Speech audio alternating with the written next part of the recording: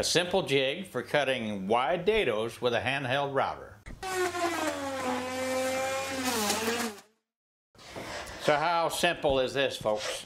I mean, I started off with MDF, 3/8 inch thick, and I cut two pieces 32 inches wide and 10 inches in depth. I then took two very straight pieces of red oak that when I pushed them together there was no gap, and when I put a level on them and checked them for flatness I had no gaps, and I do that by shining a flashlight in the back.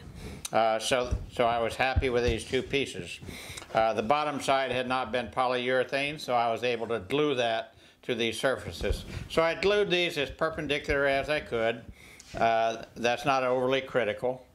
I then used the router, the handheld router, to just run along these rails on each of these two separate pieces, and that would of course cut off the perfect width for that router with that bit.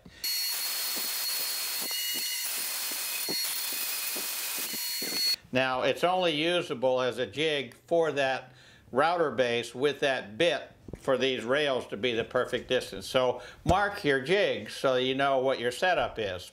If you throw a 1/2 inch bit in what's supposed to be a 3/8 inch setup, then you're gonna get it, your things are not gonna line up.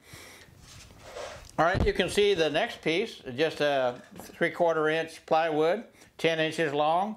Cut a slot in each of the two of them so that you can put a T-bolt through them, and then use some wing nuts to secure them. Secure one end with screws, and I countersunk those.